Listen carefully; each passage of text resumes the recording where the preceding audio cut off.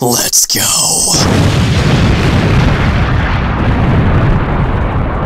Alright. What's going on, you guys? This is Mark. And I have a couple of pieces of information. Sorry if you heard that. That was my phone going off. But I have a couple of important pieces of information to share with you guys. We just got some major updates on the Vic Mignogna case. It seems like every other day there's new information coming out on this, which is great. Because we get to know about it. It is open to the public, unlike what these voice actors are saying. Just because a private investigation was underway does not mean that if a court case results from said investigation, that information is not available to the public, and I believe that's one of the things that these people have forgotten. But anyway, let's go on ahead and get into this proper. Alright, so first of all, for those of you who don't know, not really the deposition, but the main court hearing happened today. And so these are some screenshots that were taken from Supergirl. So shout out to Supergirl for this post. As well as the other one that we're going to get to in a second. But so evidently this person was an eyewitness to it. It's a first-hand account, although this isn't like a transcript or anything, like an official transcript. So do with that as you will. But for right now, this is pretty much all we've got as far as what went on during that hearing earlier today. But anyway, so this was on the Keep Reformers website. If I could find a link to it, I'll post it in the description. But if I can't, then I'm sorry. But anyway, so updating this as more info comes. The verdict. You know they went in for a hearing for confidentiality. I know the judge is probably pissed. Shane wasn't there, of course he wasn't. Casey was a sassy a jerk. He mentioned Nick's time. I think that's supposed to be name. He mentioned Nick's name 3 or 4 times. I'm assuming that's name anyway. Don't quote me on that. They explained to the judge what anime is. He knew what the anime was kind of. Casey said Vic's name wrong. Before I go on, Casey is Monica and Ron's attorney. So I don't know why I didn't notice that the court document I was reviewing yesterday was actually from him. So I don't really know why I didn't see that before. But yeah, there was a lot of stuff in that document that I didn't really understand. But I wanted to share my thoughts about it with you guys anyway. So yeah. Judge asked what the court could do for Vic. Vic's lawyer, Ty Beard, answered to repair Vic's name. Depositions probably are gonna be on the second week of June and will be held at the courthouse. No anti-slap motion after Vic's deposition. Sorry for that cut, but I did a search on it, on the anti-slap. So since the case is happening in Texas, I also had to go to this site that preface that it's the law under Texas law. But anyway, the legal definition under Texas. But anyway, the statute allows for dismissal of suits based on any type of communication in any medium, that is, related to a matter of public concern or pertaining to or in connection with any governmental proceeding or issue being considered by any governmental branch, or between individuals who join together to collectively express, promote, pursue, or defend common interests. So, my bad. So, essentially what the judge did was he basically was, from what I can tell, he basically I don't really want to put words in the judge's mouth, but this is how I see it. So Monica and Ron's lawyer Casey basically tried to get out of it or something like that, and the judge basically won't allow it. So, but factualness of this is iffy because Nick does not think the judge can do that. We'll find out on Nick's stream tonight, because apparently he's going to be doing a stream. He's going to be doing a stream about this case, like about what went on here. So that'll be interesting to see tonight. No confidentiality for depositions apart from tax filings and things like that. Judge asked why they're here. Casey does not think the tweeting by Ron Sawyer is Casey does not think the tweeting by Ron Soye is not defamation. Nick, I sent Ty a text message. Congratulations. And Ty replied, no way, the farms have the transcripts of the hearing already. Now, again, I don't really know if they do have the transcripts, but if it's officially released, I look forward to reading that. So yeah, that's the first piece of information. And then the second piece is actually this. So this is actually Jamie Marchi's response to what's going on. And so, according to Supergirl, Marchi is basically denying everything. So, let's go ahead and go through this step by step. Defendant in the above styled and numbered case and files this original answer, and would respectively show the court the following: general denial. Defendant Jamie Marchi generally denies each and every, all in singular, the material allegations contained in the plaintiff's original petition and any amendments and or supplements thereto, and, being allegations of fact, demands that the plaintiff be required to prove such allegations by the requisite standard of proof if the plaintiff can do so. Here's the thing, the proof is all there. It's all there. Literally all of her tweets, all of her slanderous tweets, not to mention all of Soye's tweets and stuff like that. I mean, I understand that this is just Marchi, but all of their tweets are documented. They're all in that original document.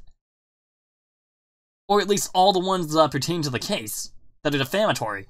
So, I don't really see how you can get... I don't really see how 1 minute you can be all for getting back at the guy, slandering his name, and all of that stuff, and then the moment court papers come against you for what you've done, you immediately backpedal and say, oh, don't pay attention to any of that, I didn't really mean it. Well, here's the thing, it doesn't change the fact that you did it.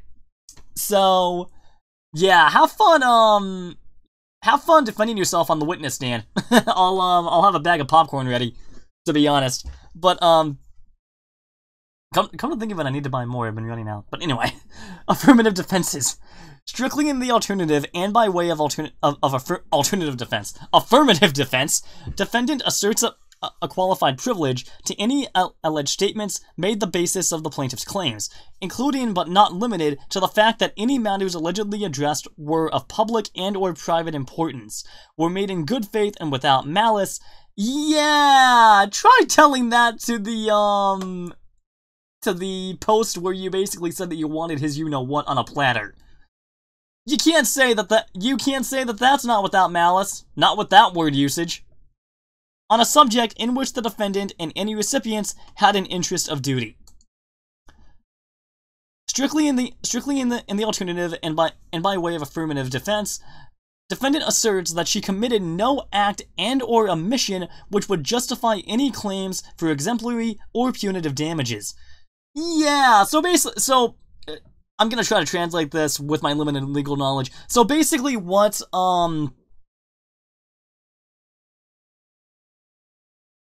I guess that's, yeah, so that's Jamie's attorney. So basically what Jamie's attorney is saying is that, what she said on Twitter about Vic and stuff like that won't mean anything. That's basically what the person is saying. And they're trying to basically skirt around this impasse when there's clearly no bridge to get over, And you know, I mean, you really can't defend this. You really can't defend statements like that because, I mean, you can't joke about it, stuff like that. You can't joke about stuff like that, no matter how cynical of a person you are. But anyway. Defendant would show that plaintiff's claims for exemplary and/or punitive damages are in violation of defendant's rights under the 1st, 5th, 8th, and 14th Amendments. Yeah, here's the thing. Yeah, First Amendment, yeah, it guarantees freedom of speech, but here's the thing. Something that these people have forgotten is, yes, we have freedom of speech in this country, but we don't have freedom from consequence. That does not mean that you get... That does not mean that, okay, so let's say that I went and I badmouthed Tug. Let's say I badmouthed Tug or that umbrella guy. Let's say I badmouthed him or even Hero Hey or Yellow Flash, someone else like that, and I said something that was very damaging. Let's say I said something that was very damaging, like, I don't know, like, let's say I said to Tug, hey man, your shoe's untied, or something like that, and Tug took it as an offense, and something that as something that damaged his character, that would be that I realize this is a stupid example, but I wouldn't be freed from the consequences of what I said, basically, which is exactly what Jamie's lawyer is arguing against. Is arguing against. The lawyer is basically arguing that Jamie isn't responsible for anything, and that she's completely consequence-free for anything that she said against Vic Mignogna. I'm sorry, but she's not. She's not in the slightest. But anyway. 14 amendments to the U.S. Constitution. Article 1, Sections 3, 8, and 19 of the Texas Constitution. In that such claims are arbitrary, unreasonable, excessive, and in violation of defendants' rights to due process of law and equal protection under the law. Well, I'm not really sure how due process works in this case, but here's the thing. Jamie is one of the ones that literally threw Vic Mignogna under a bus. She literally grabbed him and threw him under a bus in the figurative sense, destroyed his entire reputation in the span of a month, or maybe a couple weeks. I don't exactly remember. It's been too long. But I mean, what she didn't do was allow Vic due process. She didn't allow Vic to have due process, and now that Vic and Ty Beard are fighting to give Vic due process, which he should have been guaranteed from the beginning, Jamie is backpedaling. And she's trying to get her attorney to basically cry wolf. Basically. But, anyway. Defendant further submits that due process requires any such claims for exemplary or punitive damages to be proved beyond a reasonable doubt under the 6th Amendment of the U.S. Constitution. Yeah, if beyond reasonable doubt, has the same definition in a court of law as it does when the police arrest somebody, that's not going to be hard to prove whatsoever, especially once the judge gets to see the tweets firsthand.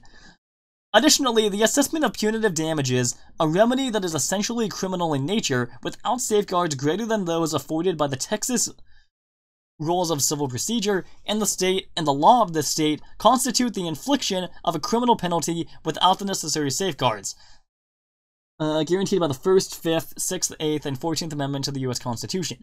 Defendant would exert all limitations in an application of Chapter 41 of the Texas Civil Practice and Remedies Code. Number 4. Strictly in the Dang it, why do I keep screwing up that word? Strictly in the alternative, and by way of affirmative defense, defendant asserts the truth/substantial truth of any alleged statements made the basis of plaintiff's claims. Wherefore, premises considered, defendant prays that plaintiff take nothing by this suit, and that defendant go hence without delay and recover all costs expended in defendant's behalf. So basically, they basically want Jamie to get a refund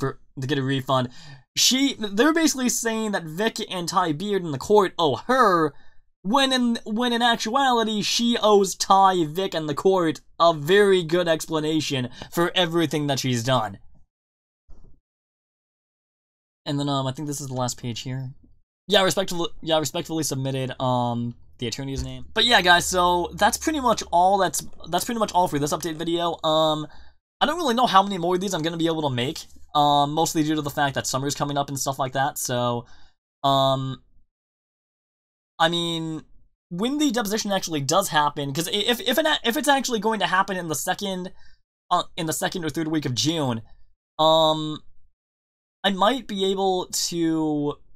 I mean, if the deposition documents are made available to the public, like the hearing documents were, then I'm probably gonna. Well, even though it's from a first-hand witness instead of an actual transcriptor, then I'll be covering it. I'll be covering it either in live stream form or pre-recorded like I am here.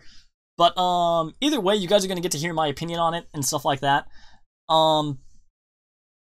Thank you so much for watching. The channel is at about 475 subscribers at the time of this video's recording. I can't thank you guys enough for that, to be honest. I really appreciate it. Thank you guys so much for watching my content too. I greatly appreciate it. To be honest with you guys, I never thought that I would get this far. not through this by any means, but through my other content. I never thought that I would get to almost 500 subs.